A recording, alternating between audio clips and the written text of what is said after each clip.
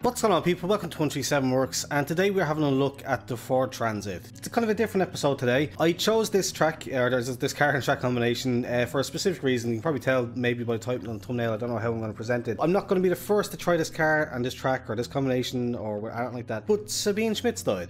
And that was kind of sad. It was kind of unexpected. Apparently she'd been ill, unfortunately had cancer, and passed away today, kind of unexpectedly. Today's St. Patrick's Day, hence repping the green. It's all literally the only green t-shirt that I have. And yeah, I just haven't made a video in a while, honestly, and I just thought, what better way to do it? I've always wanted to do the Transit on the Nürburgring, from obviously the Top Gear episode. Like, if for some reason you don't know, Sabine Schmitz basically is a very famous female racing driver from Germany. She's very successful doing races in the Nürburgring. She set up her own racing team that's done very well, finishing third, I think, at one point in like a Nürburgring endurance event. And yeah, she's kind of most known, I guess, I think it's fair enough to say, for her segment in Top Gear back in the day, where they basically seen, I think it was for like the anniversary of the Transit or something like that, they tried to see how quick you could get a Transit around the Nordschleife. They tried to see if they can get under 10 seconds, because I think Jeremy Clarkson does it in like a Jaguar in just over 10 seconds, and I think her famous quote is, "I can do that time in a van," and she goes and does it.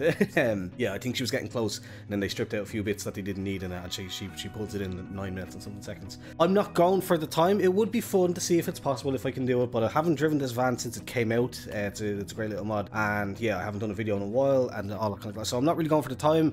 I just want to experience it. I've always found, as I said, I wanted to experience it. It's going to be slightly different, and kind of like a bit more poignant, obviously, now knowing why we're doing it. Yeah, again, as I said, not the first person to do this, not some breaking new mod or anything like that. It's just, it seemed like a nice tribute to Sabine today, and I probably won't even be the only one to upload a video like this today. So if your inbox all of a sudden has like a load of different videos of transits on Nordschleife, apologies to add to that pile, but I just thought it'd be a nice way to do it. So with the intro and the kind of explanation for why we're doing this out of the way, it's by Gary Peterson, who's kind of like a well-known, well-respected mod creator, 3D modeler and stuff like that in the Assetto Corsa community. And basically, it's got 135 brake horsepower, which is actually not awful. Then again, it's not that lot. It's not a whole lot more. It's only about 40 odd more than my car has, and that's a Toyota Yaris. So that amount of horsepower pulling around such a bigger, like a van, like, is not ideal. But it's got 375 newton meters of torque, and the problem is that it weighs 2,070 kilos. That's about 3,500 pounds, if I'm not mistaken, with only 135 horsepower pulling it along. So it's not the quickest thing in the world, shall we say. But yeah, super cool, really kind of accurate. I think I did a livery for it, if I'm not mistaken. If maybe it wasn't for this one, I did a livery for a Transit at some point for the Irish Gardaí police van. Oh, it's the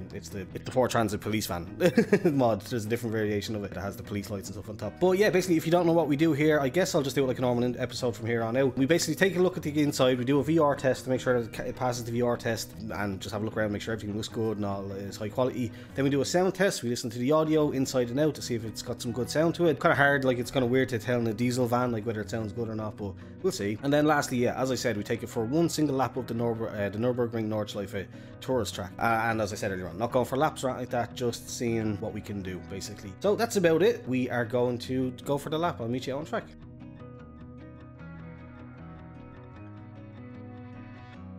Alright, first thoughts. Actually pretty spectacular, I'm not gonna lie. So as you might notice, if you've seen the last few episodes, a lot of my complaints have been like the lack of kind of proper accurate shading and ambient occlusion and that kind of stuff like that in these cars, in these mods. This has it in spades. So again, as I said, Gary Patterson is a well-known modder. He is known for his high quality and that kind of thing. I do have a little bit of experience. My dad did drive a Transit, I think it was a Transit for his work years and years ago. I don't think it would have been this model necessarily, but yeah, like you can see all the stitch work there on the seats, the seat belt, all the kind of, again, ambient occlusion, shadows in behind the seat belt, very kind of realistic looking. All the buttons there, looks like I can reach out and touch them again. It's just that level of shading. If mod creators would just add in that extra level of shading, shadowing, ambient occlusion, whatever you want to call it, it just adds such another level of depth and realism to the insides of these cars. You see the big gear stick here? Here's a fun fact. I don't think you can hear that because I'm using RTX voice, but I finally got my shifter sorted. I'm going to be making a video on that, but long story short, yeah, it took me quite a long while, but I finally got my Thrustmaster TH8A. It originally arrived, damaged, and then I sent it back, and then it's arrived again. So I've been playing with that today, getting used to it. As I said, video on that to come, the whole kind of saga and experience. But yeah, you can see all the pockets down there and all. Yeah, it just looks good. Mirrors work. Obviously no rear mirror, because that, even the reflection on the lights, like, that's just perfect. The job that he's done here is just absolutely fantastic. So with the van passing the VR test, up next we go for the sound. So this is going to be an interesting one. It is a van which should be a diesel, so let's see.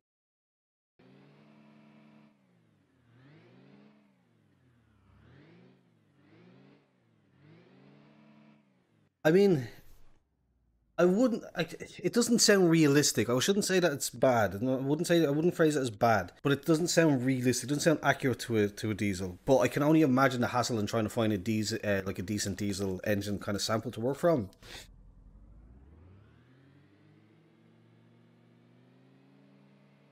Yeah, like it's interesting. Like you can definitely hear again if you know how sound mods are made in F mod, you can hear the way you can hear the transition between the samples. If that makes sense, you mustn't have had a lot of available samples to use. But we go from the outside.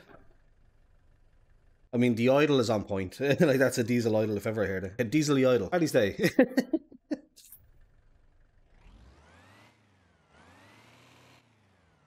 Outside sounds very good actually.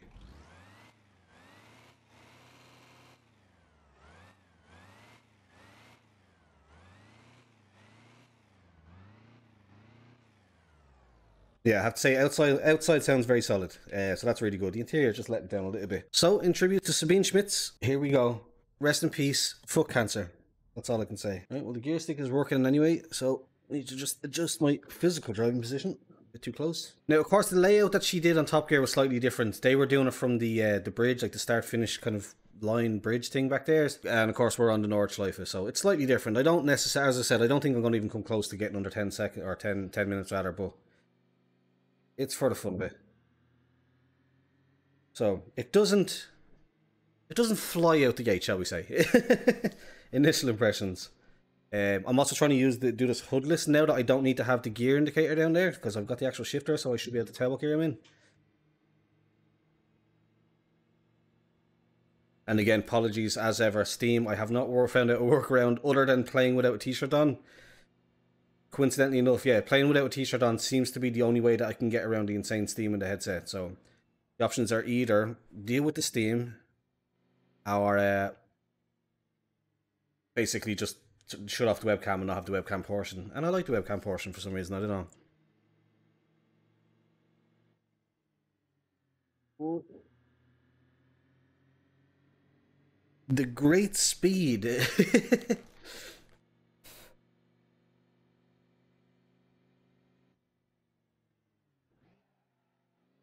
Drop down to second. Clip that clipping point. That's the drifter in me, the clipping point. The apex rather. See, slower cars and obviously vans. There we go. There's that mistake again. Slower vans, slower vehicles. Let's just say like this are actually they can be surprisingly tricky to drive because you don't know how to drive them. Oh, and like even stuff like changing the gear. Like there's not a clear and obvious like you've reached red line.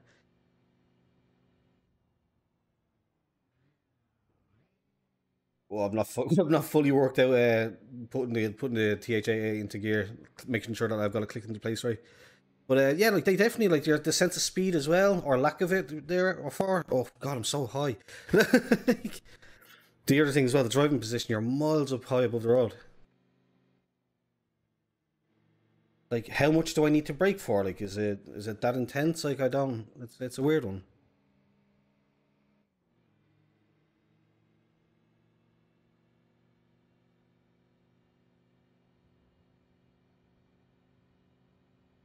I don't feel like I'm gonna have to let off overflow plats. I'm not gonna lie. Like, I might have to shift down a gear or two though. No, we're good. Yeah, absolutely flat out ludicrous speed, as Jeremy Clarkson says. But yeah, and this is like crazy. As I say, doing this in a game is like wild enough to try to be like, how the hell do you approach this? For Sabine to do this in real life and be like confident enough to be like, yeah, I can do faster. And under different conditions as well. You have to consider like with the reduced weight and stuff like that. Like that van is going to feel different. Like the van is going to feel different even from her previous attempt. Like, oh, I forgot that's reverse. Okay, that was the shifter. I went to put it into I think fifth gear, and I put it into seventh, which I've reassigned it to reverse. It's a long story. Heel tone the transit. You throw it in. Oh man, I've actually seen video on Jimmy's a video or a highlight on Jimmy's channel of him doing racing in these, and I think that would be a blast. I'd love to take part in a racing around a kind of a good track in one of these things.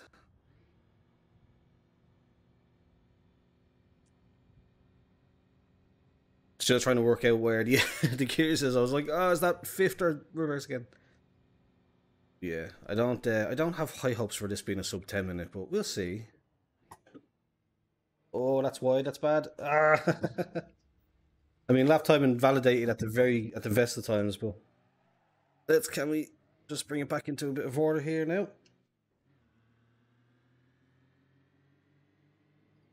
Right. Now, to be fair, I make a mess of that corner in like the best of cars that I've driven, let alone a Transit. So again, apologies about the steam. I do realize it must be very annoying, but just straight up nothing I can do.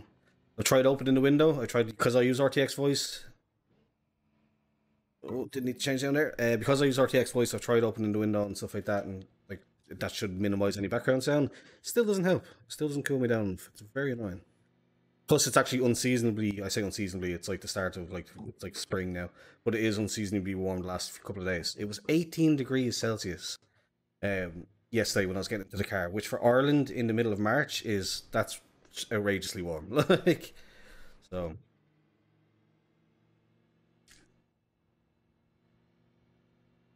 Yeah, I had to say it's the van again. Here we go. Oh, braking for miss hit miss. The van feels fantastic. I have to say, like you can feel the weight, you can feel the kind of weight transfer and sluggishness to it. The only real mistakes I've made so far are just not being used to it in general, and messing up the gear change that time. Oh, a bit of oversteer. Are Transit's front wheel drive or rear wheel drive? I should have looked into that. Let me know in the comments because I do not know, and that seemed like I was able to catch a power slide surprisingly handy there for a front wheel drive van. But yeah, another thing like is to obviously let's talk about Sabine a little bit. So as I said, like most people will recognize her from that Top Gear segment, but she is actually a very respected. Like she's called the Queen of the Nürburgring, and that's not to be taken lightly, shall we say. Like, as I said, she's the first female, if I'm not mistaken, the first woman to win a race at Nürburgring, and she's won more than one, at least two, as far as I remember from the from some of the stuff that I was reading earlier on. Yeah, driving Porsches, I think maybe in like an endurance race. And she also set up her own kind of racing team that takes part in endurance events, and like they do fairly respectably. I don't think they've ever won a race or won their class or anything like that, but they've come third again if the few bits that I was reading up were accurate. And so that's why I always want to make sure that people know that she's not just the girl from Top Gear, like the girl in the Transit from Top Gear. While I realise the hypocrisy of doing a video where I drive a Transit around Nürburgring and trying to say that that's not all she's known for, I'm aware of that. Let me just clear that up. But yeah, like she is, other than that, like she is more than that essentially. Like she is actually a very well renowned kind of endurance racing, just driver in general, but I think particularly for endurance racing. And yeah, like apparently she had cancer. I don't know if that was ever revealed or if it was one of those things where the family didn't break the news until after she'd passed. Which you can see sometimes, like the person deals with something, they pass away. Like who was it? MF Doom, I believe, died like a month before anybody knew. Which is just crazy. Like I don't think anybody had any idea the guy was dead, let alone sick, for like a month until whoever his publicist or his family decided it was time to announce it. So I don't know if this was one of those with Sabine, or if she was genuinely like, or if it was just came on very suddenly, like a severe form of cancer. Again, I don't. Obviously, it's not nice to speculate. But yeah, it was just very sudden for me. I woke up today again, Paddy's Day, all hyped for the day, and first thing you see, Sabine Schmitz passed away, age 51, and the age as well, so young, like so young. That's like 51, halfway through your life, basically. Like realistically, for a woman, I think what are they? They're the female life expectancy is longer than males. Like so, males are like 70 something, 80 something. So women, I'd imagine like 80, 90ish. So to only be 51, she still had so much of her life ahead of her. Like it's such a shame, and to have such a talent like lost from the world. Because as well as being a great driver on top of everything else, she was also just a great personality. Everybody, like if you look at all the tweets like that repeat the likes of Jeremy Clarkson, I think I've seen Tiffany Dell, a lot of just people in the racing world that knew her, kind of had nothing but compliments. They were like she was such a lovely, bubbly person, and that kind of energy that she brought to the famous Top Gear segment wasn't like an act. She wasn't putting it on a show. That's just how she was generally, and that was just lovely to see, because that's one of the things. Again, driving talent, racing skills, and all that kind of stuff aside, like her personality and her enthusiasm for driving, and the confidence that she had as well in herself to be able to be like, I'll tell you what, you did a 10-minute lap. I think it was like a diesel. I think the whole point was that it was a diesel Jaguar, like S class or something like that, or S type or whatever. The confidence and just the humor to be like, you know what, I would do that time in a van, and then she did. Like, just absolutely fantastic. So yeah, just a sad loss in the world, in the racing world. Oh, there's that understeer again. We save it with a little bit of braking. The inevitable mess up when we get to the YouTube kind of section. I know we're not quite there yet, but yeah, no, just again, I know we've lost a lot of people, and I have not made videos for many other people, but I've been itching to make a video for a couple of weeks now. It's been a while since I put up a proper one, I feel like, other than the skate montages, which are kind of easy to do. But yeah, I haven't done one of these mod reviews in a while, and I was like, you know what, I need to do one of those. I want to make a video. I've always wanted to try out the transit on the Nordschleife, and we don't make a mess up of the YouTube section. Just throwing that in there on the side. Yeah, like I've always wanted to try this combination, and I somehow never got around to it. And yeah, it just seemed like a good combination to get those two things done, and then to celebrate a bit the life of a cool person, by all accounts. I wonder what the time will be now, I have to say. I've made one mess up at least, so I don't expect anything great. And again, we are on a slightly different layout. This is the tourist section as opposed to the open layout. And they were timing, I believe, if I remember right, they were timing theirs on Top Gear from the I think it's called a bridge. Is it the bridge or the gantry or something like that, right at the start of the start-finish straight? I mean, the lap is the same regardless of how you do it, but this is the tourist one. Oh, it just occurred to me, actually, yeah. Because this is the tourist one, or the tourist layout, I won't actually be able to complete the lap because it blocks it off. Alright, so never mind about the time then. Maybe we see if I can get even close as I come across the... It's actually funny, I've got time to like start messing with the mouse and stuff. With the ludicrous speed that we're doing. Maybe I'll see if we can... see what kind of time I'm doing. If I can just load up side quick really quickly.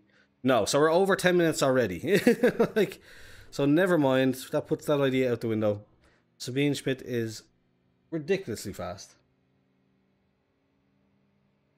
So yeah, not quite over a minute. I'd say over a minute by the time I get to that bridge thing. Away. Now again, obviously they use the modified transit, and it's not one-to-one exactly how they did it and stuff, like, but fun little experience. Great car, Gary Patterson. Absolutely excellent. Recommend it. Thumbs up. If for some reason you don't have this, again, it's a couple of years old already. There we go. We crossed the line ladder with a time of 74 hours. Like, but yeah, no, on the van again. The mod absolutely fantastic. Drives brilliantly. Handles fantastic. Looks incredible in VR. Passed the VR test a million miles. The sound outside for the diesel engine sounds fantastic. Inside, not the best there's ever been, or not the best audio there's ever been. But again, if for some reason you've never tried this, that was a fun little experience. I definitely recommend it. Here's me trying to change the gear with the paddles, forgetting that I've got the shifter. Force a habit. But yeah, as we bring it back into the pits there, as I said, I will leave the link in the description to download this thing. Most people should have it by now if you've got a reasonable mod collection, but yeah, the link will be in the description. And what can I say? Shout out to Sabine Schmitz. We are sorry to have lost you. But yeah, that's about it. I was going to do my normal outro, but it doesn't seem right. I don't like to do the full outro when you're talking about a serious topic like this, asking for likes and subscribes and stuff like that. So I don't know how to end it other than just say rest in peace, Sabine Schmitz. Thanks for watching, and goodbye.